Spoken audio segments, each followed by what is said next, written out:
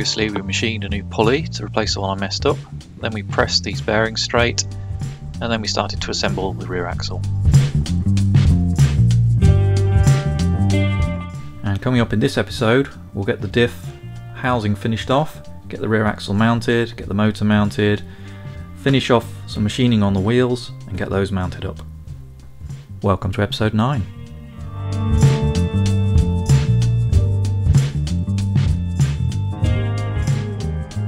So in terms of things that have been happening while you've been away, I've got a new belt on here. So the last belt was 450mm long, and because I'd made a slightly smaller pulley, I ordered a 400mm long belt. Again, it's 5mm pitch, and you can see that fits nicely now. Other things are the motor itself mounts very nicely on the plate now. If you remember before, the mounting plate was very bent and twisted. So with a careful combination of brute force, vice, a range of tools, and taking a bit of care about it because it is very close to the cables and close to the edge of the motor housing, I managed to straighten that out. It was very flat on there and it was true to the belt axis. So those two jobs we got out of the way. We've now got to this stage where we've got a rolling rear axle. The next job is I need to make the diff cover plates, and to do that I need to take all this apart.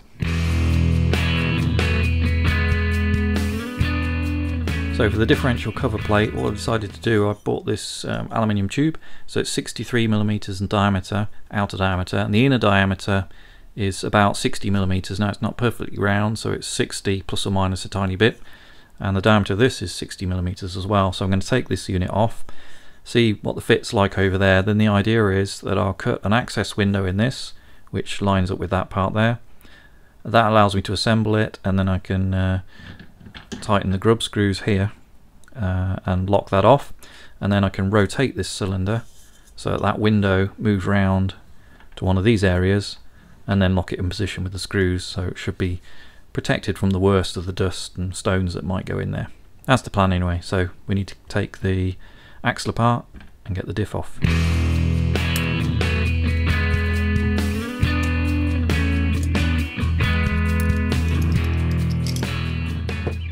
Okay, let's see how well it fits.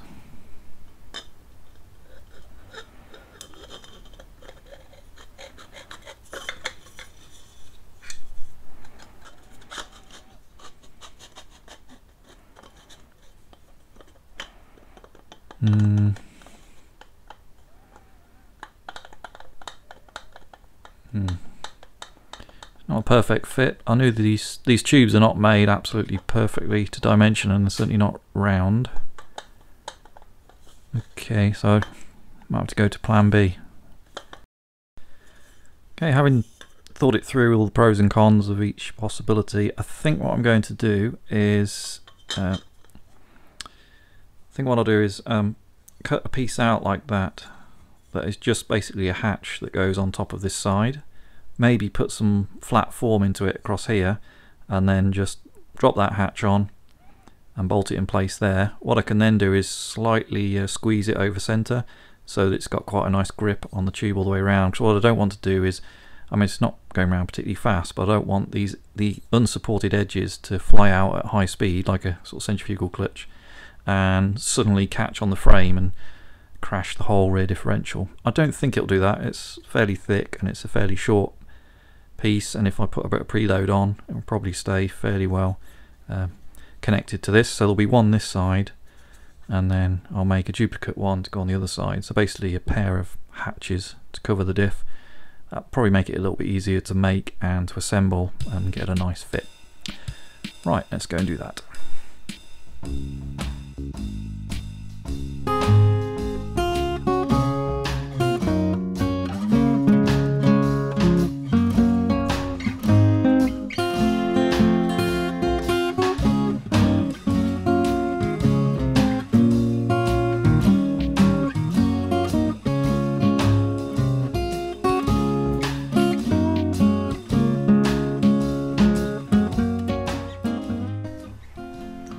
Right, so we're over at the CNC machine now. So as you can see, I've got the tube clamped in the vise, and I've got the V-blocks at the back to give it some support, and then I've got it against this datum here because that'll make it a little bit easier when we make the second one. And then I've just trammed the vice in using the DTI there across the back there, so that's nice and level. And then the last thing to do is to make sure this was correct in a rotational sense. So this is one edge of the plate, and then the other edge of the plate's here. So what I've done is I zeroed off the top, went down the 10mm, and made sure that that line lined up with the pointer on this side, and then went around the other side, made sure the pointer lined up with the line on that side, and just kept adjusting it until I got it so these were even. Right, let's get going.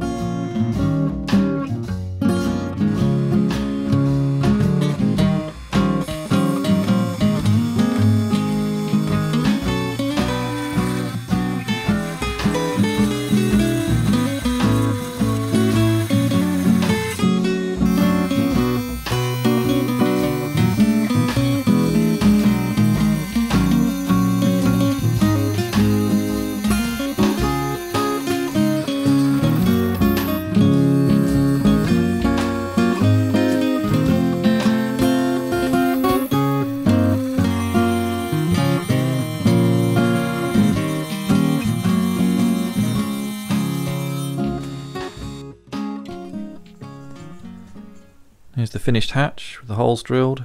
Just cleaned up all the edges. And here's the one for the other side. So let's just see how it fits.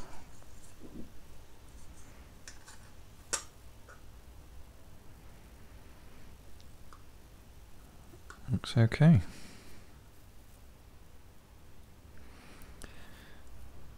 So you can see there's that little flap there which I originally machined to take a larger bolt. So what I'm going to do is just locally press the plate here and here. And I've got to watch out that this doesn't flare out too much. I've got to be careful how I do that. That looks okay. Now one thing you'll notice is that these holes are quite small, and it's because originally there's an M5 tapped hole there, and because I remachined the pulley or redesigned the pulley to be offset, I didn't really check the bolt clearances, so you can see it's too close there. So I've gone with 3mm holes, and these will be M3. Now clearly you can't put an M3 bolt into an M5 hole. So what I've done is just machined 4 little inserts on the lathe, just took an aluminium bar, tapped M5 down the outside, drilled at the centre and tapped that M3, and then just parted them off and just cut a little slot head in the top. And here's an example here.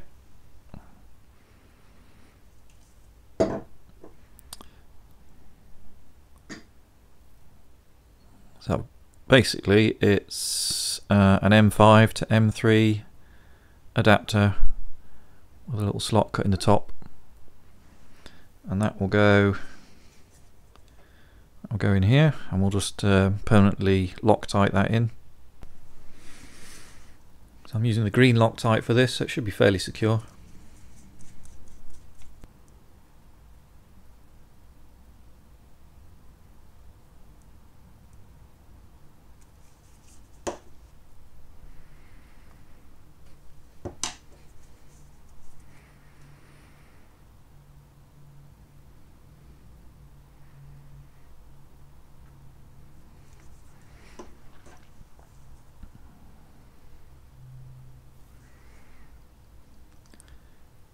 Just let that wick down the threads.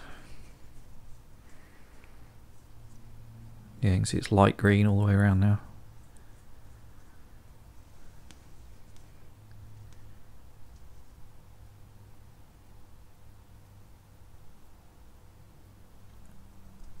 Okay.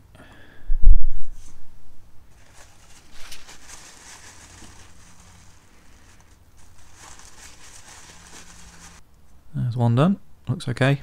So we'll do the other 3 and then we'll bring you back.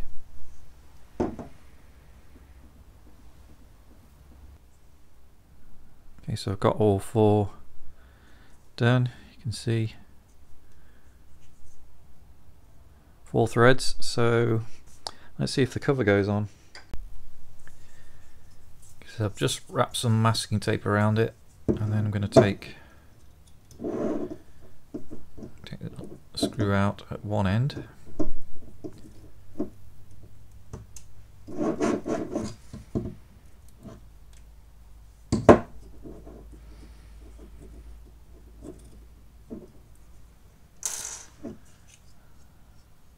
we'll just squeeze that together in the vise.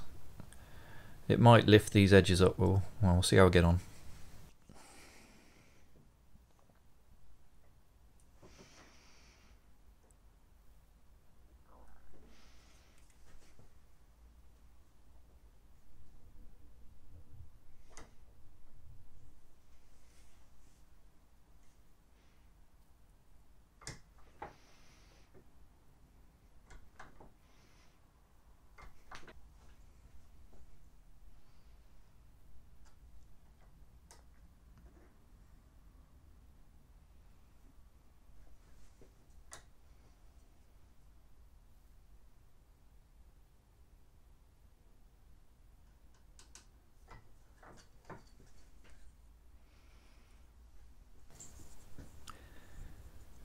Okay, I've just been bending it slightly in the vise, so we've got the two flats now, and then just brought that curve around a little bit, so let's just try it out. It goes that way.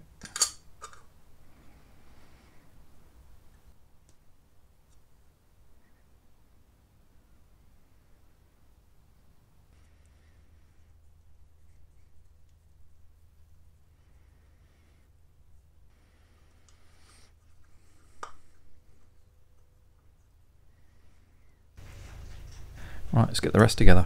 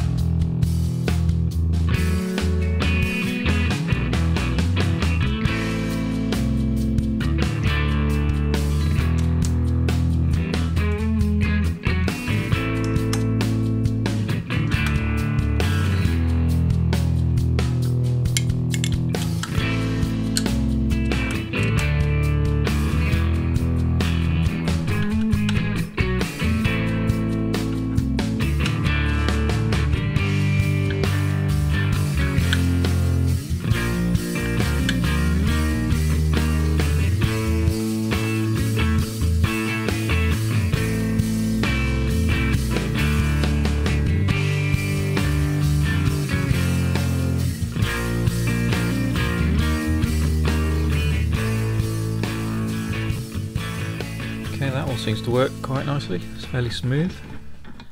So I think I'm just going to Loctite this little grub screw here that holds that shaft in, because if that comes loose it will hit this and lock up pretty quickly. I don't want to lose that grub screw anyway. The other ones I think I'll leave until it's had a bit of a dry run, because I'm sure I'll come back and disassemble and just have a look and see how the gears are. I'll probably want to get in here anyway just for the first run, just put a dab of grease on there. Right, let's Loctite that in place. I'll just put some blue Loctite on this one because I'm sure it might be coming off in the future. So I bought this off eBay quite a while ago, and in the picture on the eBay advert, it did have Loctite and a genuine sticker or label, but what they sent me was locked to whatever. So at a casual glance it does look like Loctite, but clearly isn't. So I complained to the seller, they gave me my money back. I have been using it ever since and it does work fine. It does feel a little bit watered down maybe if I'm comparing to the genuine stuff, but still locks threads in place, so I'm going to keep using it. It's pretty cheap, so maybe that's the giveaway. Anyway, watch out for that if you see something very similar to Loctite on eBay. Right, let's get this one locked in place.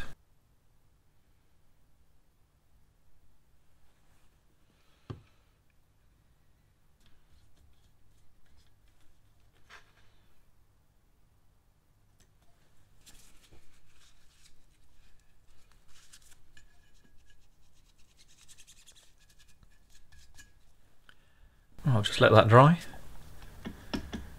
There's the rear axle complete.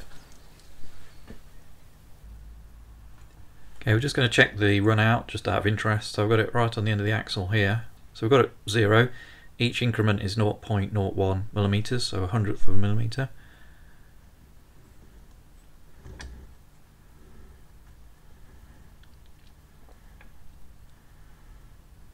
So it looks like about 0.05. That's pretty good. It would be more concentric than that off the lathe, because this is measured, this is machined all in one go. Should be within 0.01, maybe 0.02 at worst, probably better than that, so maybe it's just due to these bearings. Pretty inexpensive. Yeah, but it's not really going to cause any wobbling and balance issues at that kind of run out and the speeds this is going to run. Yeah, it's moving around a little bit. Yeah, let's call it about 0.05.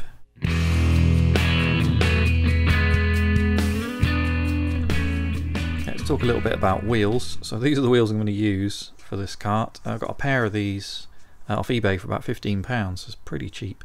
They're intended to use on sack trucks, so the axle go in here and here on these bearings, and then you just put a nut on the back and they just freewheel on the axle. But of course we don't want to freewheel, we want to be able to drive them, so I'll be driving them through these 4 holes, so this has basically got to come off. But the way they're made is the back of this tube is peened over onto this to hold the whole assembly together. So I need to disassemble this. Well, first of all I need to take some of the air out and then disassemble this, because when I take these 4 nuts off, they're essentially holding the tyre on as well. And if there's high pressure inside the tyre, these little rivets aren't enough to hold the thing together, and it tends to just spring apart. Ask me how I know that. So what we need to do is strip this down, get this hub and plate on the lathe, and turn that piece off, and then that will free this part, and then we'll be left with the piece we need. Let's go and do that now.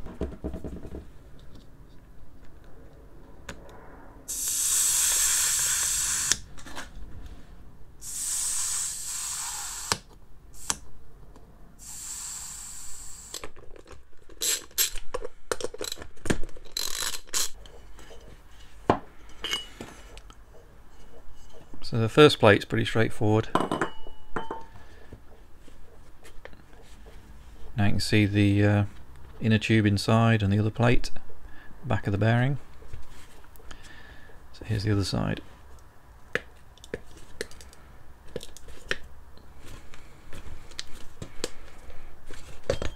Oh, here. Okay, so now you can see the bearing tube, and on this side where they've peened it over, so we need to machine this back to relieve this and this part here, and then we won't need this tube anymore.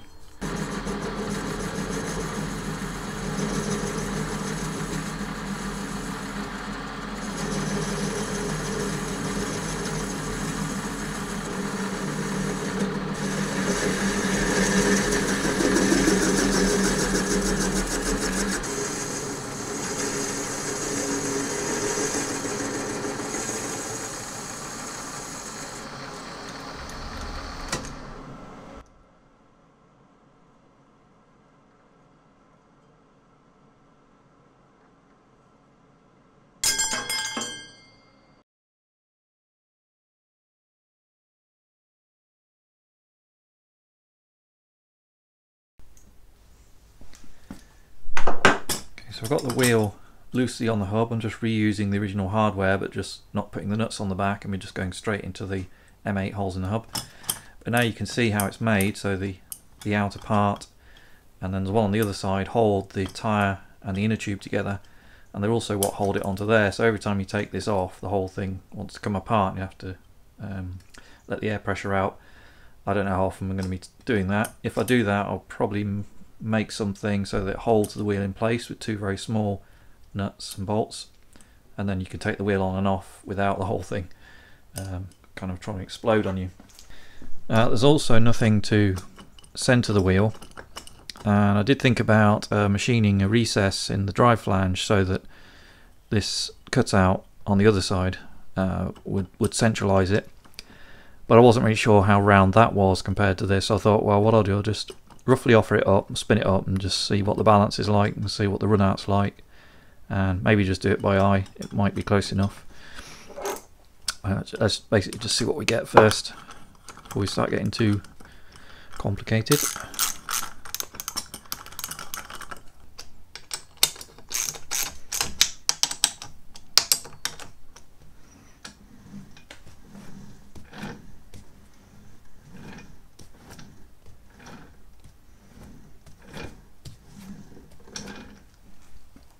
See how true does it run? I think it's dished out this way. Well, nothing's very accurate on these things, are they? Let's just put it together and just see what it's like when it's actually going.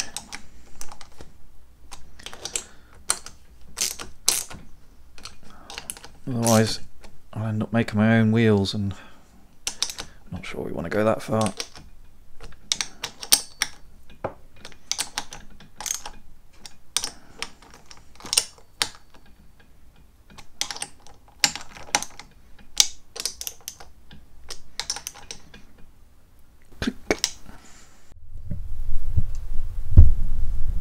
That's what it looks like on the other side. You can see those M8 screws have just come nicely through, and they're flush with the drive plate. Looks like it was made for the job. Alright, happy with that. Okay, we've spun the cart round, and we'll get the other one on.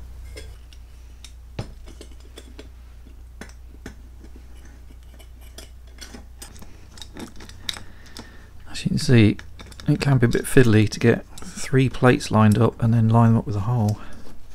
So you wouldn't want to be taking the wheels on and off regularly.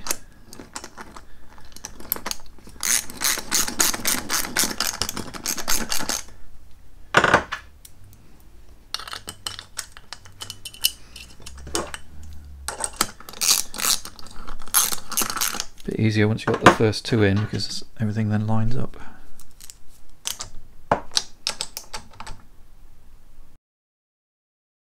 Right, let's put it on its wheels for the first time. Also give me a chance to see how heavy this is getting. Not too bad.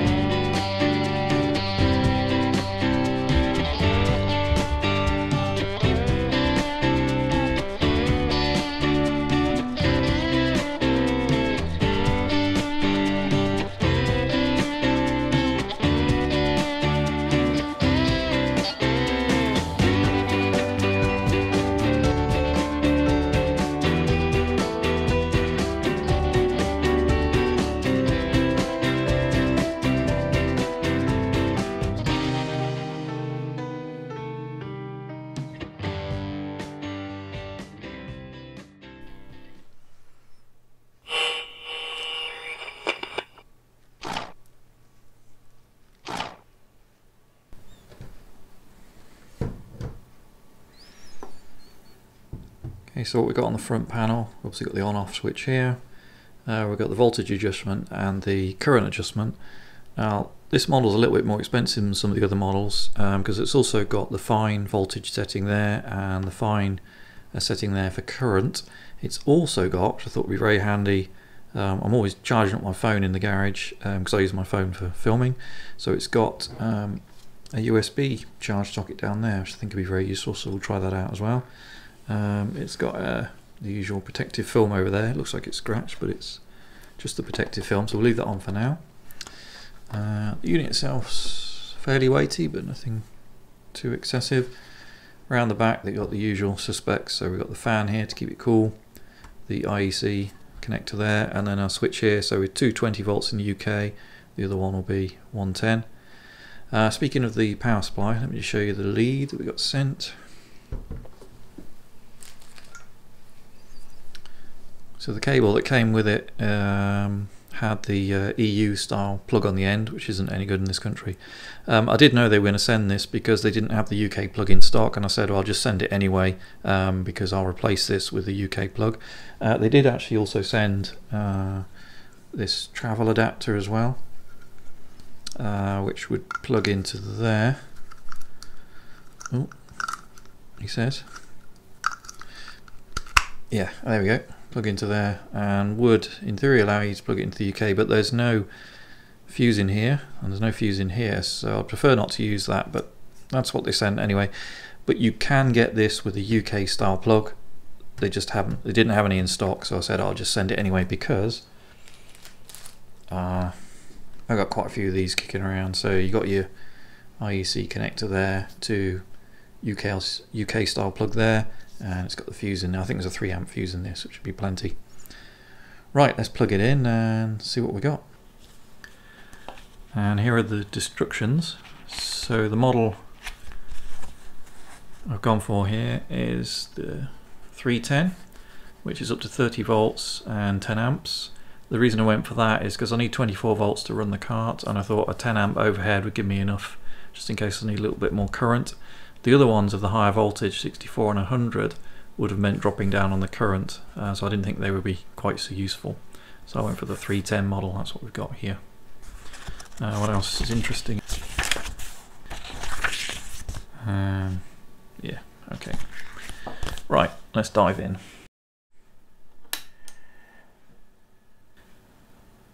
Okay, so we got our volts shown at the top, currently set to about 22, drawing no current, and we've got power at the bottom in watts. Right, well, let's have a fiddle around with these controls then. So on the course, so it looks like we're clamping that voltage down.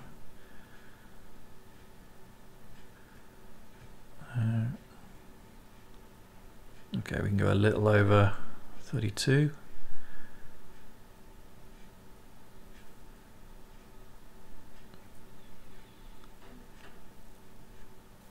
All the way down 2.5, maybe the fine will drop us down.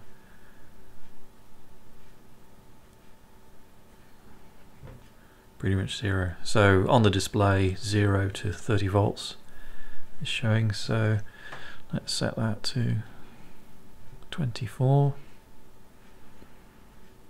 That's what we'll be running the motor at. Close to. Okay, that'll be fine. Right, so the first thing we'll do when we're playing around with this, we're going to try out the USB port down there. So I've got a pretty old iPhone 5. I haven't used for some time, so it's probably completely flat. So we'll put that in there, plug it in, and see what happens. Okay, well, it's recognised it, so that's a good start. We couldn't do too much more here, so time to head out to the workshop. See you there.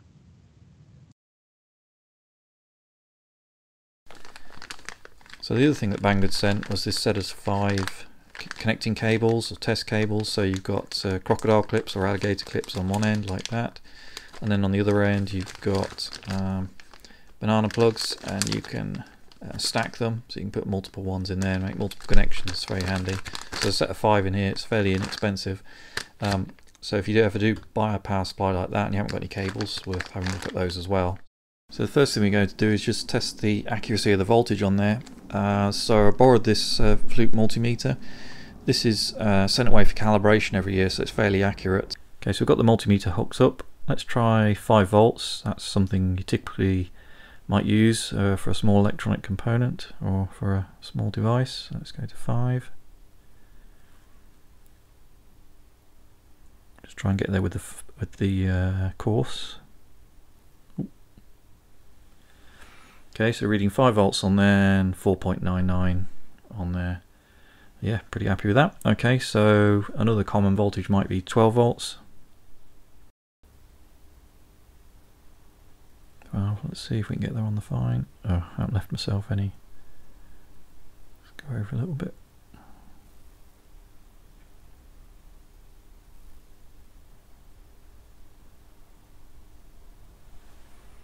Okay, 12, 11.97.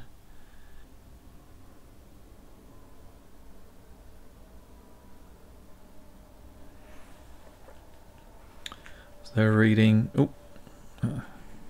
23.94. So a little under, but still very close and still perfectly usable for the workshop. Right, let's do 2 more tests. One is, let's just find out how much range we've got on the fine. So we're currently on, okay, so if we wind that down to minimum and wind this to say 24, well, as best we can get on the course. One more. Okay. Go on.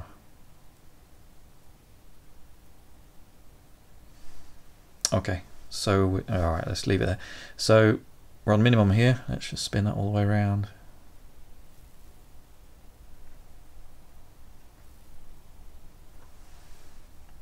Okay, so we have 2 volts of adjustment on the fine. I guess one more thing we can try is, well, some of these power supplies don't have the fine for the voltage and fine just for the current. So let's just see how easy it is to get to somewhere just using the course. So we'll just put that somewhere randomly in the middle. Let's just head for 20 volts just on the course.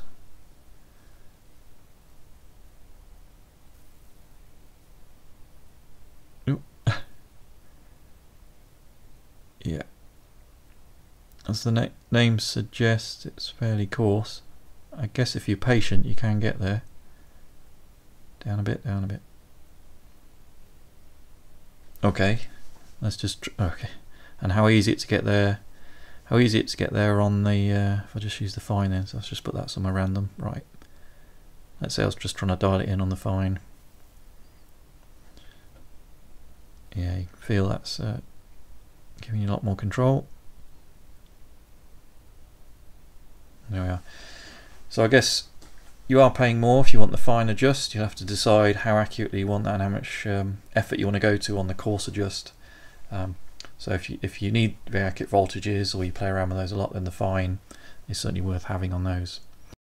Alright, something else I thought was worth trying is, so on CNC machines you want to often want to set those up without having to put absolutely everything together as you're building it and making sure things are working. And a thought did occur to me that so we do use these proximity sensors for limits and end stops and so on. You probably saw that in one of the earlier videos. Here's one that I put together while I was building that machine, and I thought it wasn't working, so I labelled it up. Then I discovered that there was another problem in the system, and I fixed that, but by then I'd swapped this out, so I don't actually know if this, you can see it's been well used, so it'd be quite interesting to see. Let's just hook it up to that and just see if it really is working or it really is beyond repair. So let's just hook that up. Let's see if it really is broken. Where's the LED? Out there.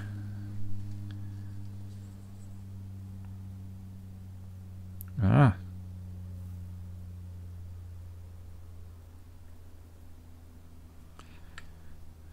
I think I can remove that label. The sensor was fine after all.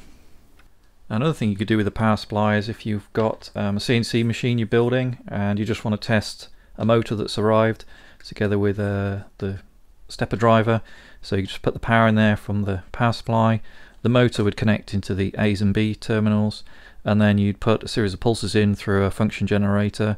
If you put 5 volts into the direction signal or the direction input, that will just change the direction, and you could either check the motor out or check an axis out before you've got a full control box working.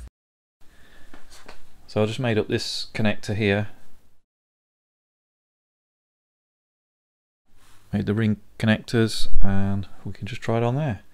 I did try this out just a few minutes ago and it ran backwards on the motor, which is no big deal. I just need to swap these over, but just for this trial then I'll actually connect this to the positive and this to negative, so it turns in the other direction. This is just a DC motor on here, so to change direction you just swap the wires over. So let's set that up. These tyres still haven't got any air in, so they're probably just going to be wobbling all over the place. What I really just want to do is just have a listen to it and just make sure it sounds smooth, make sure the belt's not going to wander. We won't be able to run it up to full speed, I'm pretty sure of that, because I think it will just vibrate and shake around. It's only balanced on a block underneath just so that we raised it off the bench. I don't want it shooting off the bench, so it's more of a kind of functional check, make sure everything's good. So let's increase the voltage, see what happens.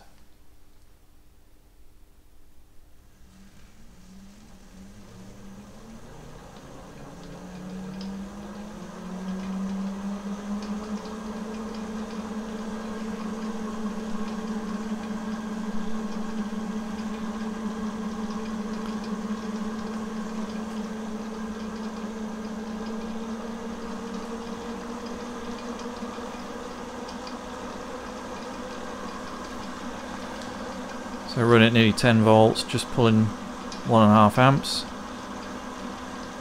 It is shaking around a bit because these tyres are not particularly round, certainly when they're not got any air in them. But yeah, it sounds quite nice, it's running okay.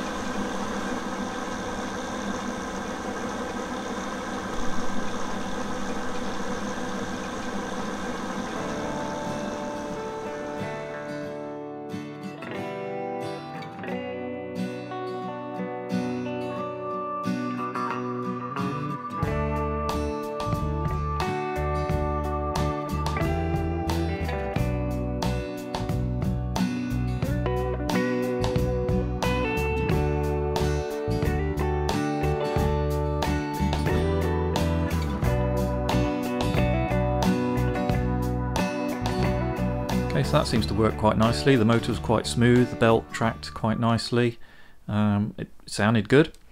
Clearly we can't run from the mains power supply when we're out and about, so in the next episode we'll have a look at getting the batteries mounted. I need to make a battery box and they will sit here, be one there and one ahead of it, so I need to get that sorted out. And we'll also have a look at the brake calipers and getting those mounted up as well. Okay, so summing up this power supply, this particular power supply is about £70. They do make cheaper and sell cheaper power supplies than this, but they don't necessarily come with the fine tuning for the voltage or the current, and they don't have the USB charging function, and they don't have the 10 amp capability. They're typically a lot less. So it depends on what you might need for your workshop. You can certainly buy something a lot cheaper in the range, or if you do need the fine tuning, the USB feature and the high current, there's this model to think about as well. It is a review product, so if you click on it, I do get a small commission. Right, see you in the next one.